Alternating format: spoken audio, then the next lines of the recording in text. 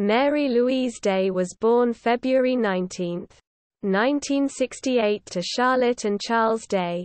She was the oldest of three sisters. Her younger sisters' names are Kathy and Sherry. The three girls were in and out of foster care for much of their childhood, due to their parents not being able to take care of them. At some point while they were in foster care, their mother divorced their father and remarried a man named William Hoole. William enlisted in the army and Charlotte regained custody of Mary and Kathy in 1976. Sherry remained in foster care and was eventually adopted by her foster family. William, Charlotte, Mary, and Kathy moved to Hawaii for William's Army career.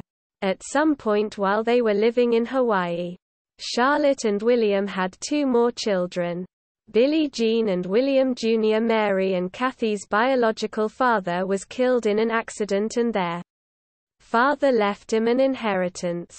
The girls must have had a plan to run away because Wikipedia says whenever they talked about their escape plan, they would refer to it as Mohawk, as a code word between the two of them.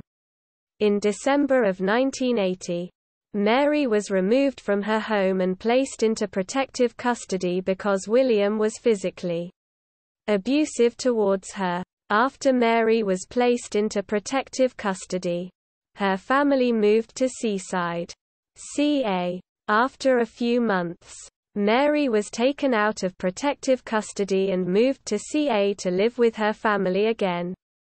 While living in Seaside, Mary ran away a number of times, but was always sent back. In July 1981, Mary disappeared from her family's home for good. She was not reported missing and almost no one knew she was missing besides her family. And she was not enrolled in school at the time. In 1994, Mary's sister Sherry reported her missing. Mary's info was then sent to the National Center for Missing and Exploited Children and an age progression photo was released of her in 1999, which showed what she might look like at 31 years of age. Sherry began speaking to police about Mary's unstable and unfortunate childhood and home life, and an official investigation regarding Mary's disappearance was opened in 2002. Although the police were unable to find any information on Mary after 1981. According to Mary's sister, Kathy, Mary went missing on evening in 1981 after the family went out to dinner, leaving Mary and Kathy at home. When the family got home from dinner, William noticed his dog acting sick and started accusing Mary of poisoning him, and he started to beat her. The beating was bad, and Kathy stated that after the fight, Mary had blood coming out of her mouth and she never saw her sister again after that night. The morning after the fight, Kathy asked her mother where Mary was, and her mother told her Mary ran away and to never speak of her again. At some point after Mary went missing, the family moved to New York. Sherry visited when they were in New York and asked her biological mother, Charlotte, where Mary was, and she told her Mary was a runaway. When Sherry asked Kathy where Mary was, she told her they were not supposed to talk about her. Sherry recalled to police that her mother would discuss hiding bodies in California and knowing about places where no one would be able to find them. That's when she started believing Mary had been murdered. Investigators also started to believe this. Eventually, police tracked down William and Charlotte, who were living in Kansas, and interviewed him about Mary's disappearance.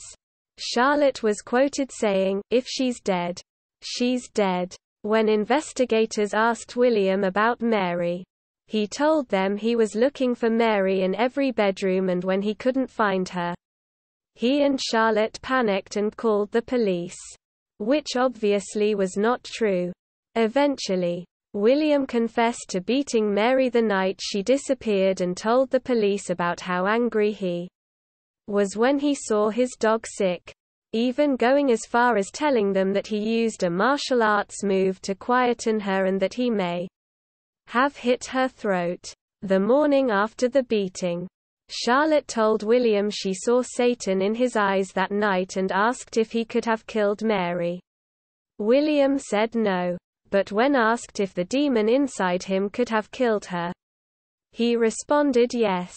Shortly after Mary went missing, Kathy recalled when William would tell the children not to go to a certain area in the backyard. In 2003, investigators brought her back to the home and she showed them the spot in the yard. They sent out cadaver dogs and the dogs picked up scents of human remains. A child's shoe was also found in the area, with Kathy confirming it was a shoe that they would have worn in their childhood. At this point, police were confident they had a case against William and Charlotte. That is until a random traffic stop in Arizona occurred.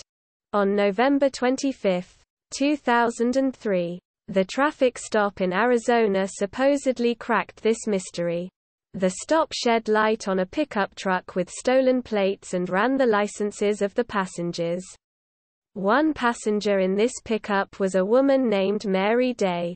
She showed an AZ license that showed the name, birthday, and total statistics of missing Mary Louise Day. When the woman was interviewed, she was referred to as Phoenix Mary. The woman claimed she ran away from home because the abuse she suffered from Charlotte and William. Investigators were skeptical. Phoenix Mary had a thick Southern accent, which was odd because Mary never lived in the South. Nor did she have an accent when she disappeared. They also found out her ID had been issued 3 weeks prior to her arrest in November. Investigators initially thought she was lying and wanted to prove it, so they had a DNA test done. The DNA testing results proved that Phoenix Mary was a biological child of Charlotte Houle. The investigation was closed and Kathy and Sherry invited her to come live with them in North Carolina. The sisters still had their doubts about her identity due to her Southern accent, her having no recollection of their childhood or their code word, Mohawk, and also she was having magazines shipped to her addressed as Monica Devereaux. She died in 2017 and no funeral was held. Several photos here. Photos and a photo of Phoenix Mary here.